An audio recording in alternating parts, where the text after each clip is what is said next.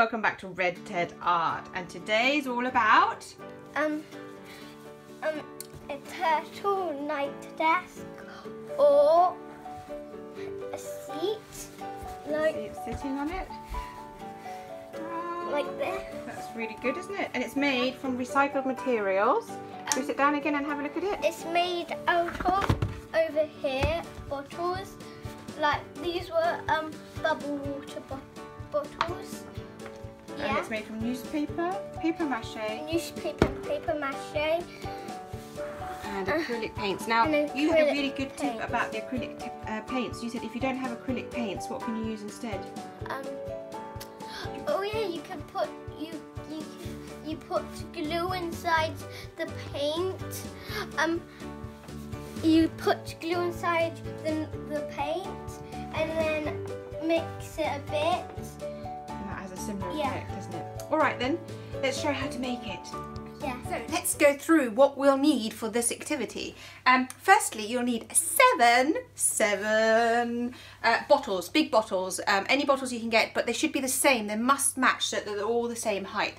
Mine happened to be green and it took me ages to collect them, which is why I'm so excited to do this craft. So 7 bottles, in my case green, some string or some tape, and newspaper, and some flour and water, because that's what you'll need to make paper mache paste. And that's literally is it for the basic stool. Later, of course, we will be using some acrylic paints to get and decorate it. But anyway, let's get making. So the first thing we need to do is sort of connect the bottles. Now the reason I'm doing that is because they will otherwise kind of jiggle and wiggle about. So the first thing I'm going to do is I'm going to get 3 of them because I want the center one to connect, and all I'm doing is tying a little bit of string around. You see, because they do wiggle and jiggle around a bit, don't they? And it's just to kind of help hold them in place, and you'll just paper mache over the string later. You can use tape if you want, or like in my case string, which by the way I have recycled too, so I'm not using extra materials. Here we go, make it nice and tight. You can sort of jiggle it round a bit and then just cut this off so it doesn't stick out. Right, so that's the first 3 connected. Now I'm going to connect all the others round at the outside. I might have to knot 2 of my bits of string together just to make sure they fit. And quite handily, these bottles have got these funny little grooves on them, and they're really good to hold the string in place. So I'm going to just align them with the groove. Here we go. If there's 2 of you making this, it might be a bit easier, because then you can help each other hold things in place. I, on the other hand, have to work on my own. Right then, let's give it nice and tight.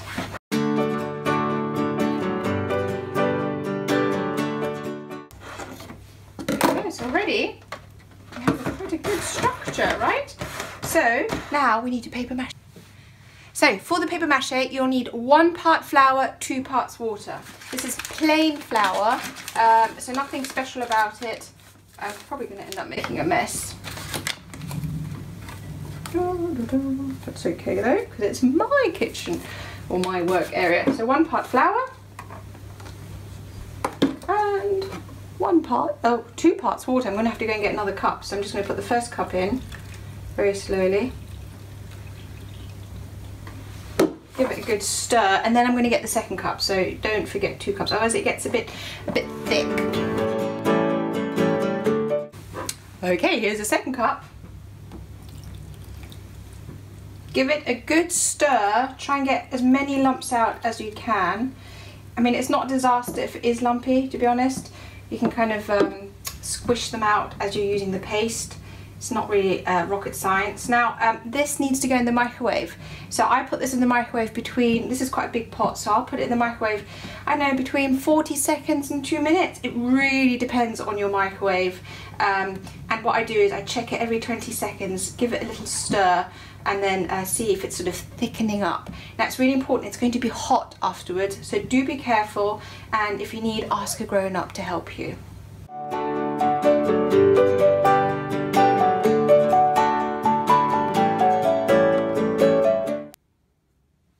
So here's a close-up of my paper mache after I put it in the microwave. It's quite thick. I think I got a bit carried away.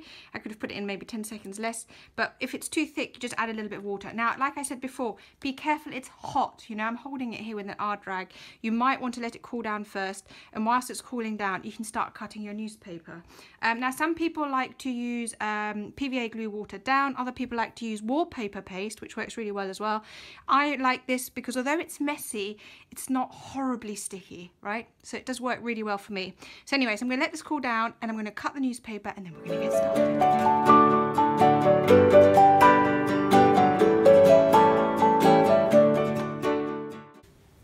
Okay, so we now have our bottles, we have our paper, we have our paper mache. Let's get making. It's so exciting. The first thing I'm going to do is turn it upside down because your stool is actually going to be this way. And then basically you have to get the paper mache paste and just get it all around. I'm going to stand up for this bit so my face won't be in it all the time. I'm sorry. And I cut some big strips, and I also did some small strips because you want different sort of sized bits of paper to try and cover as much as possible. The small strips usually come in handy later on. Now literally this is all I'm going to do, is cover the whole thing with newspaper. It's going to take a while, maybe 20 minutes, half an hour. Let's see. And then if I need more paper, I will go and cut some more. Also, when you're doing paper mache, make sure you don't always put the pieces of paper on in the same direction. You want to put them on in lots of different directions, because that way you strengthen your paper and your final craft, because you've got sort of fibres going in each direction. I don't know if you can see, as I'm putting on these layers as I go around, I'm turning the bottles round. This is so that the start and finish pieces of my paper aren't always on the same spot. So it'll give you a more even distribution of the paper, but also strengthen it, strengthen your overall craft, because you haven't got, you know, all the newspapers attached in exactly the same way. It's really important that you get the paste all over the paper, because the paste is with its starch in it. That's what gives the paper its strength as well.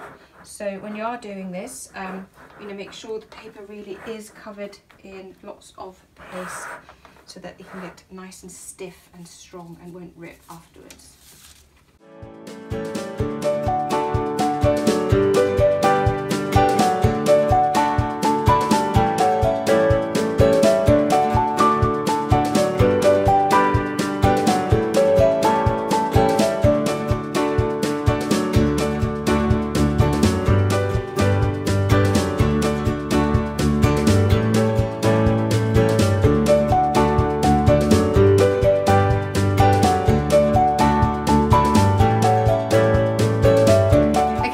Some more paper mache paste. Like I said, it's better to have too much than too little, because you want this to work.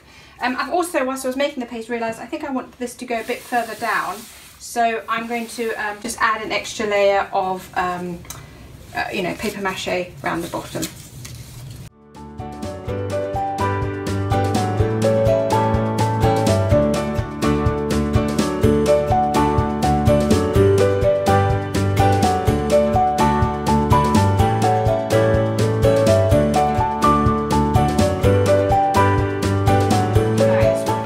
One last thing now. So we've got it done. One newspaper. I'm so impressed. Now what I really want to do is I want to give it a quick wipe down at the bottom here, because I don't know if you saw, I did do some smudging, which is okay. This is only you know, flour and water, and I just want to wipe it down a bit.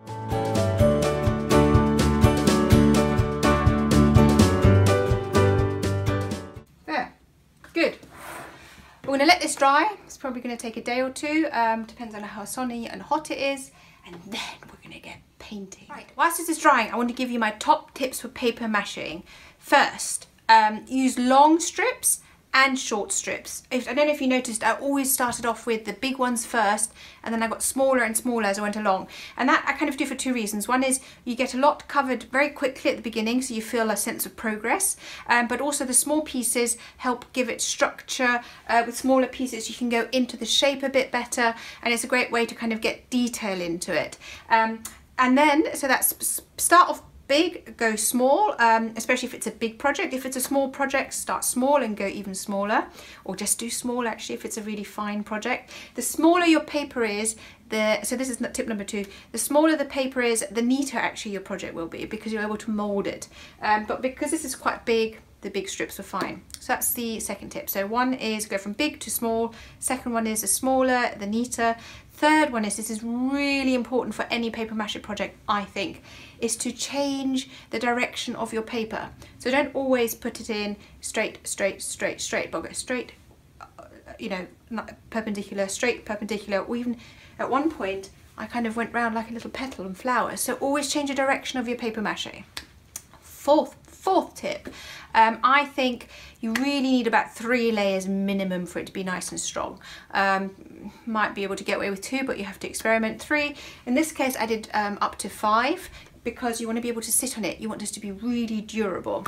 So that's my next tip. I'm on tip number 5 now. Tip number 5, lots of paper mache paste. It's actually the paste that really gives your project strength. Whether you're using the glue, PVA glue, or the flower version, or the wallpaper one, do use a lot of glue. And I don't know if you saw at the end, I sometimes went over it just with a bit of glue and kind of smoothed it all down. Yeah, I think those are my tips. I think with paper mache, more is more, I think.